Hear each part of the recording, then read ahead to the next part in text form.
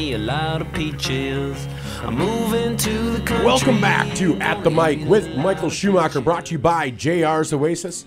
More than a fuel station, more than a convenience store. It's your one-stop travel shop here on ESPN Radio, 101.5 FM, 1570 AM, KVTK, Vermilion, Yankton. Well, we have a special guest live in studio. So, yes, we're getting that a little bit more, too. It's always a fun option. Just named the Mehlhaff Comeback Player of the Year. It's Capp Bengston with the Crofton Bluejays, continuing our South Central League baseball coverage as we will be in Lesterville, or we'll be in Mitchell covering Lesterville tonight. I got a little grief for the Lesterville Cap, but we'll make it through. I love my Crofton Bluejays too, and I'll be back there on Sunday. But Cap, how are you doing today? Good. How are you? I am doing great. This is our first time meeting, first time talking, so this has been nice. So let's just kind of have you, for people that might not know you, just have you introduce yourself, kind of give that thumbnail sketch of Capp Bengston. Yeah. So I guess I grew up in the Crofton area. I went to Cedar Catholic, actually, which a lot of Crofton people probably aren't a huge fan of. But, yeah, played Legion ball in Hardington. And then after that, I guess Carl Schieffer was the manager at the time, and he called me and asked me to come pitch for him, and been throwing there ever since. So, yeah. All right. And so you work at Explorers Credit Union? Yep. Is that correct? Yep. Okay. Yep. And how long have you been playing baseball, like all told? Oh, man. Ever since whatever, Pee-wees, or I guess whatever you call it, T-ball, 5, 6 years old, I suppose. So, yeah, Dad coached me all through up till Legion, and then, yeah, played Legion ball in Hardington, and now playing for the Jays. So. All right. And so what position? You're primarily a pitcher? Do you play the field as well? Yeah, so with the Blue Jays, I've always just been a pitcher, I guess. In Legion ball, I played mostly second base and threw some, but yeah, I guess those first couple years with the Jays, I just pitched, and I guess that's really all I've ever done. So. All right. Well, we're going to talk a little baseball, but first, let's just talk about this comeback award. Just kind of tell us, just take us through the journey, because I think it's not like major leagues where people know every step. Oh, this guy's injured.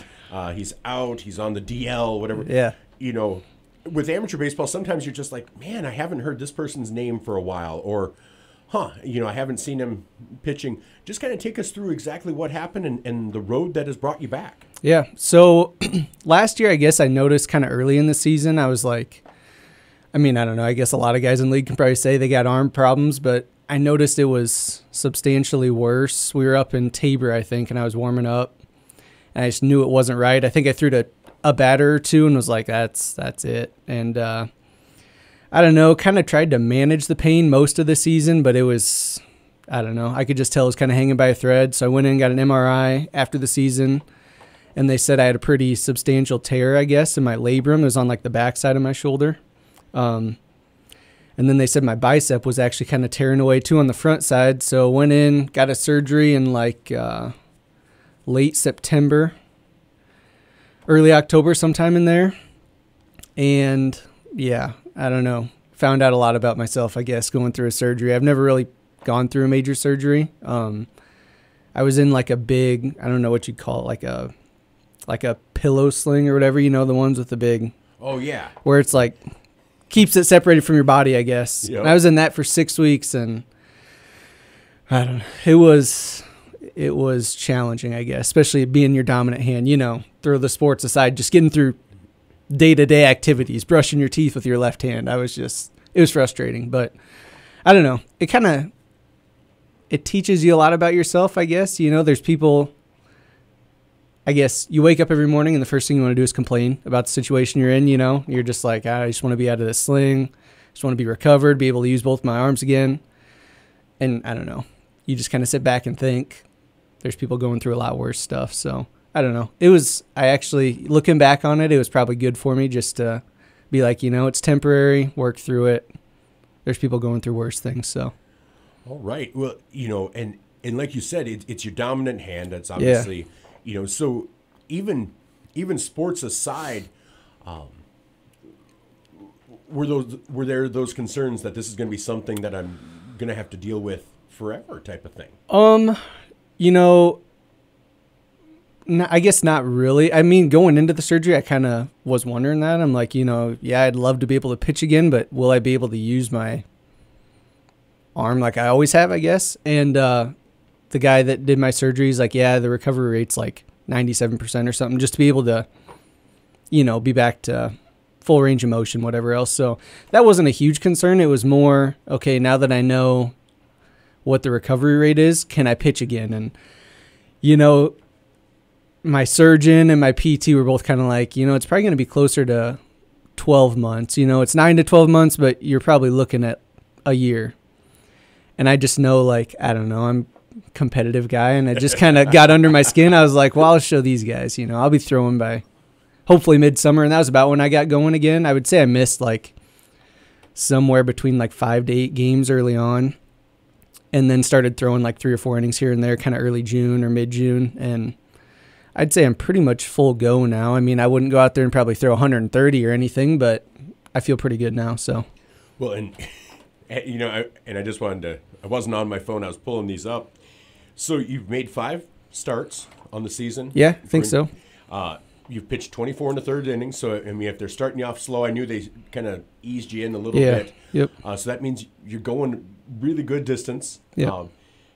And just a number that, so 20, like I said, 24 in the third innings, those 5 starts, just a couple of numbers I wanted to tell people. 2 earned runs. Before I actually say the ERA, that's a good number of earned runs over 24. Yeah, it's been going pretty well, yeah. Yeah. 7 walks, 20 strikeouts. So, I mean, still doing about a strikeout, a little less than a strikeout per inning. So do you feel, I mean, after your first couple of appearances, is it even something that really goes through your head anymore? Not really. I mean, not in terms of like being worried about injuring it, I guess. It's more of just I'm a lot more, I guess, I don't know what the words would be. I guess in tune with just how my body's feeling, or making sure I stretch in between innings, keep everything loose, just more cognizant of that, because in the past, I just kind of, once I warm up, I go out there and throw, and in between innings, kind of sit there, relax. And I'd say now I'm just more aware of how my body's feeling and try to stay as loose as I can. But yeah, it feels good. It feels as good as I have in quite a while, just in terms of I go out there and don't have any pain playing catch, don't have any pain throwing off-speed stuff. So it's a nice change. Looking back now, you kind of mentioned not having pain. Do you notice things that may have been indicators before the real pain started that you're like, well, maybe this was something that I ignored, and you're kind of like more in tune with that? Yeah, I would say, going back to like even Legion ball, I threw a ton of innings in Legion, and there was just times where I probably should have shut it down. Or even the first couple of years with the Jays, I go out there and, you're the young guy and you're like, you don't want to tell anybody, hey, my arm doesn't feel great today or whatever else. And I would just say now, like, I just know that, hey, if I'm tight, I need to let somebody know to get hot, because I don't know how long will go tonight. Or if I'm tight, I make sure I stretch and really try to focus on preparing myself for the game instead of just, kind of rolling out there and seeing how it goes. So I don't know. I guess that's maybe just maturity and not wanting to be the, macho guy of, hey, I can go no matter what. If my arm doesn't feel right, I'm just going to shut it down after 2 or 3 innings. So yeah. And let me ask you this. So now that you had that thought in your head of, man, am I going to be able to pitch again? How much more fun is it just to go out every game and have these opportunities? And is it something that you kind of appreciated even more, just almost like these bonus chances at pitching? Yeah, I would say so. Because last year, like, when I started having pretty substantial pain, I was like, yeah, I probably need to get surgery, but even if I do, even if I recover, like, I don't know if I'll play anymore at all, because I just don't want to go back through that. So, I mean, you have those thoughts, and you're kind of like, this is my last year of baseball, and now that I'm back and it's been going pretty well, I appreciate every outing out there with the guys, because 1, my arm's feeling better, and 2, I'm doing what I love with the guys I love, so. Well, and that kind of leads into amateur baseball, just a general discussion. Because you have guys, we talked about the Menno game. Doug Hall is out there. Yeah. After years, Lee Hymas, just kind of timeless. How long do you hope to keep playing? As long as I can. I'd like to not put a timetable on it, because, I guess you just never know. But, at some point, if I can't pitch, I'd like to be able to either try to play a position or work on something else, just to stay around the game, I guess, because there's guys in the league, like you said, that are 10, 15 years older than me that are still playing, and I just think that'd be awesome. It's awesome to be around it. It's awesome to be in a competitive environment all summer long, and yeah, I love every bit of it. So well, and you, as you said, you're a competitive person. You're competitive on your timetable for returning. In life, kind of once you're in the workforce, you don't always get that. I mean, you get it a little bit at work, but that's almost an unhealthy competition. What's the kind of benefit and the joy of having this competition, knowing that, okay, I get to go out with my friends. There's this camaraderie in this community, and we're going out and we're representing Crofton and we're representing this team, to have that outlet for that competition. I mean, I love it just because I love the competition aspect of it. I've just been that way my whole life, and I'm sure a lot of guys in the league can say the same thing. That's why they're all playing, I just feel like it's a good outlet for a lot of us, go to work all day, and sometimes it's nice to just go enjoy a night of, like you said, playing baseball with your buddies, and you're competing at a high level still.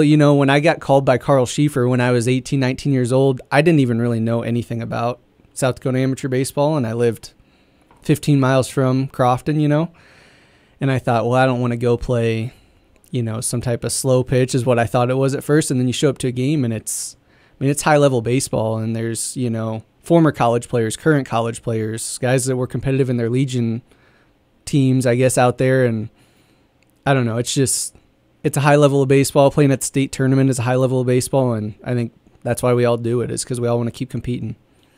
Well, and I think that competition is definitely part of it. What about the community aspect? I mean, I think some people that are new or haven't come to amateur baseball don't get what a community event it is. Yeah.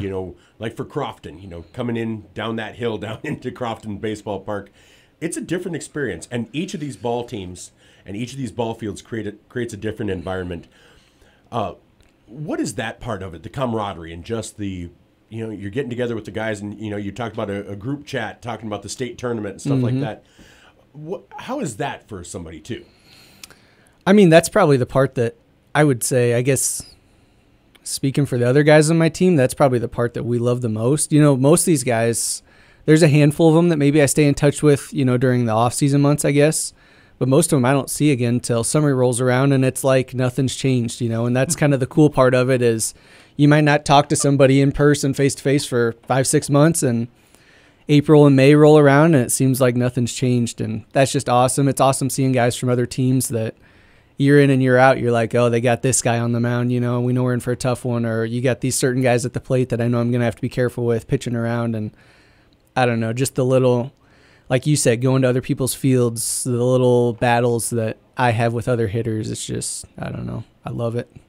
All right. Well, Crofton's had a pretty good season so far this year. You guys are in the state tournament. Yeah. You had a couple of pickup players in Marcus Van Driel and Lee Hymas that, really kind of, it's a unique aspect, gives teams a chance maybe to smooth out some of the rough edges, maybe fill what might be a weakness or something. How do you feel heading into this game on Sunday against Four Corners? I feel good. I think we got Zach on the mound as far as I know. Zach Hagee, he's been awesome for us the last 2 years. And, anytime he's out there, we feel like we got a good chance to win. And then, like you said, our two pickup players, it's hard for anybody to argue adding Lee Hymas to your lineup is going to hurt you, he's a great hitter, great outfielder, and Marcus Van Driel can play a variety of positions. He's a good stick. He should help us in some way or another. And I think the rest of our team, our infield, I feel like is probably, I may be biased, I guess, but one of the better, if not the best infield in the league, and that's something that we lean on a lot. So I feel good about it. I don't know a lot about Four Corners, but everybody down there, is competitive. So definitely not going to overlook them or anything, but. Well, exactly. And, you mentioned the infield, and I was just going to say, as a pitcher, how does it feel to know you have Wiebelhaus, Kaiser, Tramp, kind of, second, short, and third, and then Seth Wiebelhaus playing center field, who can pretty much run down just about anything. Now you toss in Lee Hymas out there and these others. As a pitcher, how does that make somebody feel? It's awesome. Like you said, I've never been a huge strikeout guy. I guess I've had maybe more this year than I have in years past, but I'm usually pitching to contact, so I'm trying to get ground balls, fly balls, and to have those guys. Like you said, our middle infield is second to none, in my opinion. Jared makes all kinds of plays over at third, and you got Seth just running wild in the outfield. He can run down just about any ball, so it makes you feel good. Makes you feel like as long as I can keep the ball in the park, basically, someone's going to make a play, you know? Well, and that has to be comforting. Well, I tell you what, normally I ask some icebreakers. You up for some icebreaker questions? Well, I suppose, They're pretty low content. Yeah, so yeah. First one's usually pretty easy. You have one final meal. What's it going to be? Oh, man. One final meal. I'd probably have to go with, if I can choose who makes it, probably my mom's roast. Can't go wrong there. That's probably what I'm I'm ending on. Like a pot roast with all the vegetables? Yep. Okay. Yep. And does she make a gravy then to go with it? Oh, yeah. Yep. Homemade gravy. The whole works. All right. See, and like I said, because I will usually follow up with, do you get it from somewhere, have somebody make it? So, yeah, if it's mom's pot roast. Can't go wrong. No, exactly. Yeah. No, that's amazing. All right. Next one. 3 musical artists you can see from throughout time, live in concert. Who would you choose? Tough questions this morning.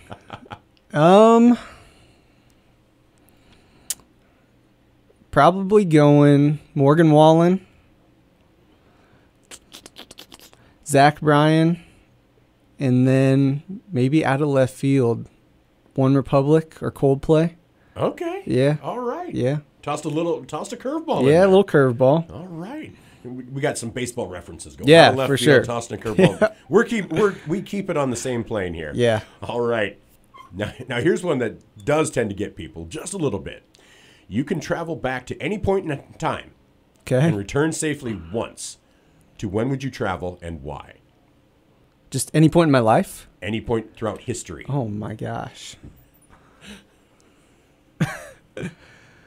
Man, I don't know.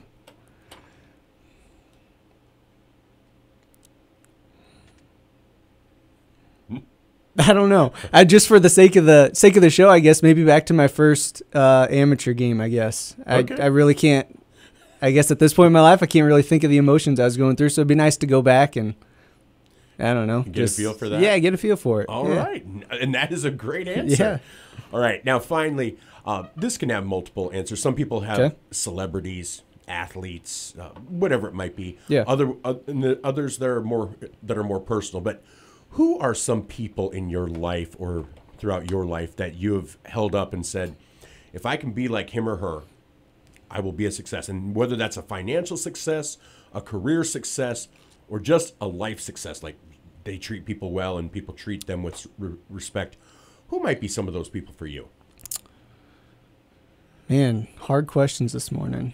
I mean, obviously, I got to start with my parents. You know, that's what shaped me into the person that I am today, I guess. So that would be my first answer. Couple other people. One would be Terry Cottle. He was our principal all throughout high school, elementary school, and he coached me in a lot of stuff. You know, he just taught me a lot of good things about, I guess, just respecting people around you, respecting the work you put into anything that you do. I guess at the time I probably didn't respect him for it, but you know, looking back, I know that he was trying to point us all in the right direction. You know, he coached us him and my dad coached us in pretty much everything growing up, and that's where I learned a lot of my core values, I guess, was through sports, through those guys, just because, I mean, your sports, everything you learn from sports bleeds into other aspects of your life. And then I guess my last one, getting a little more personal, I would say Jared Weebelhaus on our team. You know, him and I, so we've been coaching softball in Wausau the last couple years. And, you know, I've always known Jared, but I guess the last couple years I've gotten a lot closer with him, and he's just a guy that he does everything right. He's just, the way he lives his life, the way he is, you know, with his faith life, that's just someone that I admire and that I try to be like, just because he does everything by the book. So I think you said it was a tough question, but you handled it perfectly. Yeah. That is awesome. One note on Terry Cottle. His senior year of college, he was a student teacher in Crofton. So my junior year of high school, he was one of our student teachers, I think for history, if I remember correctly. Yeah, or social studies, one of the two. So yeah, small world. That's all of a sudden it's a name like, I know that name. Yeah. So awesome. All right. And then, you know, kind of along those lines, as you've been recovering, have there been any athletes or recovery stories that you've kind of looked at and said, all right, that's kind of the timeline I'm following, or has this just been a kind of a path of your own? I guess not really in terms of a timeline. You know, I didn't look anybody up and was like, well, how long did it take this person or what did they go through? But I don't know. I'm just kind of a sports junkie, I guess. So I watch a lot of Kobe Bryant stuff, and I just know that, I don't know. I mean, he went through the Achilles tear and he went through all kinds of stuff, and I just like his mindset of just attacking things. And you know, when I knew I had to go through surgery, it was one of those things that early on you got the doubts, and then once you're in it, you're just like, all right, let's take this thing head on. And, you know, if I pitch again, great. But if not, let's get it back to as healthy as I can just so I can, I guess, live a better life with full use of my right shoulder, you know? Yep. So, yeah. All right. Well, excellent. Well, you guys are playing Four Corners on Sunday at 11, so that's the next time you'll be in action. I'll be in action tonight, but as Lesterville takes on Canova in a tough one, South Central League looking to get their first win of the state tournament with all the South Central League teams. I mean, obviously, there's that competition, but are you out there cheering on the other teams just to see them? Absolutely. There's rivalry, but it's a friendly competition, isn't it? Yeah, it's one of those things that, you know, I don't want to speak for the other teams in the league, but I feel like they feel the same way. You know, we're sitting at home texting each other hoping that these other teams win, and obviously if we get matched up, then that changes things. But, you know, we want to see our league do well. We want to get as many teams down there as we can, and, yeah, we want the South Central League to represent at the highest level. So, I mean, it's too bad that those two teams lost yesterday, but it looked like they played pretty well for the most part, and we hope that Lesty gets a win today, and hopefully we win Sunday. So, well, I think that'd be great. Well, Cap, again, we didn't touch on it. I mean, it was the onus for bringing this up, but again, congratulations. I guess what went through your mind when you found out that you won that Mehlhaff Comeback Player of the Year award?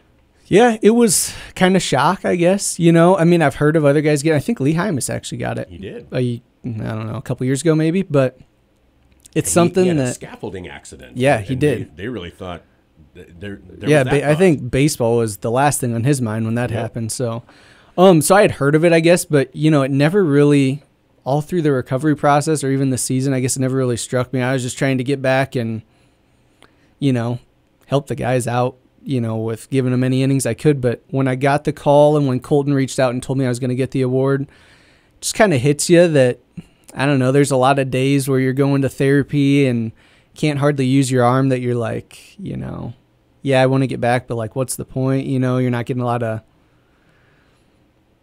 I don't want to say support, but you're not getting a lot of recognition for the hard work that you're putting in just to being able to use your arm again. And then you get an award like this and you get nominated by someone like Colton, who I'm really close with. It's like, it just means a lot, and it means a lot to be back playing with the guys. And yeah, just meant a lot to get that award. So, all right, well, congratulations, and the season's been great. By the way, I didn't mention it, but ERA is about .74, a whip of about 1.1. So, you know, pretty solid numbers. Yeah, we're hoping to keep it going. So that would be awesome. Well, Crofton's back in action at 11 on Sunday. I'll have that on Classic Hits, and again tonight, Lesterville at 5:30 against Canova, and I'll have that on Classic Hits. Cap, thank you so much for coming in. Really appreciate it. Yeah, absolutely. Thanks for having me. Oh, my pleasure. This was awesome.